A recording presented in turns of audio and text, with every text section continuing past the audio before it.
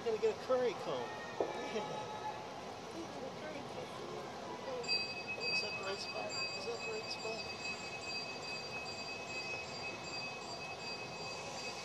Alright, buddy. Welcome to Puente al Sur, Bridge to the South, the South American exhibit at the San Francisco Zoo.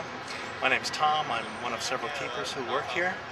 We have in this zoo, or in this exhibit, several species from South America, including our newest addition to Mountain Tapir. These are tapirs from the Andes area, extremely rare. One of the smallest species of tapir. There are 4 species currently living, and this is by far the woolliest. In fact, they used to be called woolly tapirs.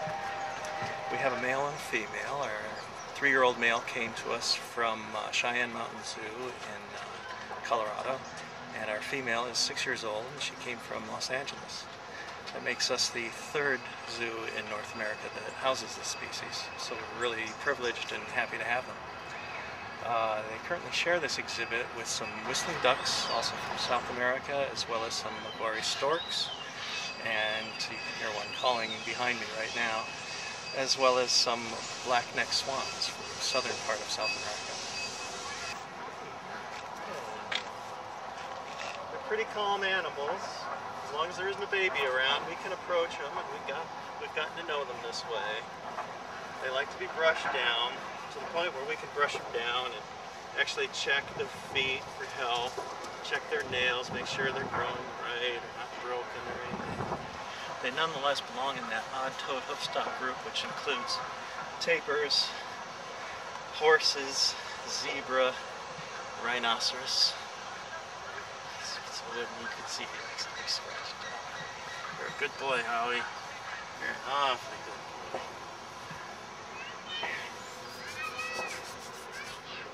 Another characteristic of the mountain tapir are the white lips.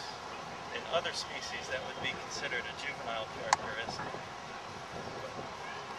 The males, or the adults, I should say, of this species never grow out of that color.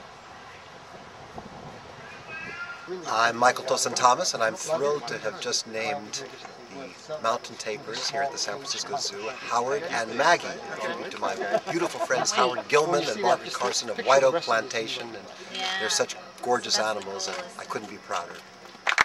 And also I have a little song to sing about them, which partially explains why I'm so partial to tapirs. And it goes, Michael Tilson's tapirs, snuffling in the vapors, cutting crazy capers at San Francisco Zoo. Do they seek applause for the things that they does? No, each wants to show off his #1 schnoz. That's my song in tribute.